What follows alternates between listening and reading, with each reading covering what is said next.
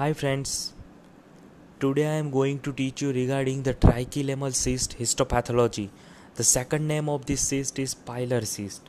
Now before we start discussion, I request you to see the epidermoid cyst video first that was posted few days back by me on this channel, so that it will easy to understand the histopathology of Trichilemmal cyst. Now there are two types of keratinous cyst. One is epidermoid cyst that we have already discussed in my previous video, and the second one is trichilemmal cyst. So how these keratinous cysts are formed?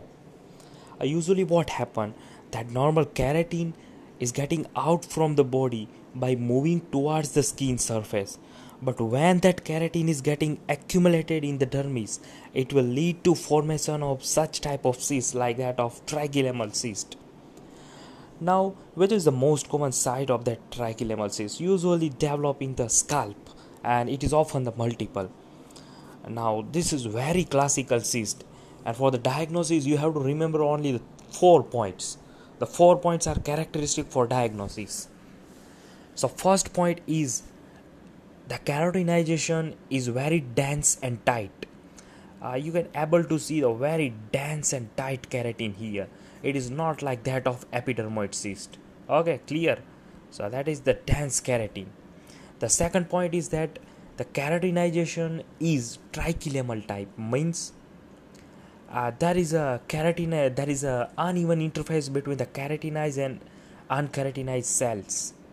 So that is the trichilemmal type keratinization. The most important third point is absent of the granular layer. In the epidermoid cyst, the granular layer were present, but here it is the absent. If we zoom the figure in the high power, if we see in the 40x view, you can able to see that granules are absent. Here the granular layer is absent. All this is trichilemmal type keratinization.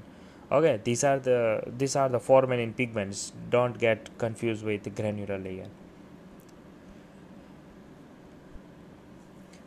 Okay, so third point is absent of granular layer, and the fourth point is there might be presence of focal calcification, which is usually absent in the epidermoid cyst. Here the calcification was not seen, but all other features were supportive of trichilemmal cyst histopathology. Now you have to remember that yes, it is the keratinous cyst, so lining epithelium is the squamous epithelium. Just remember, in every keratinous cyst, the lining epithelium is obviously the stratified squamous epithelium. So that lining is clearly seen, right? This is a squamous epithelium.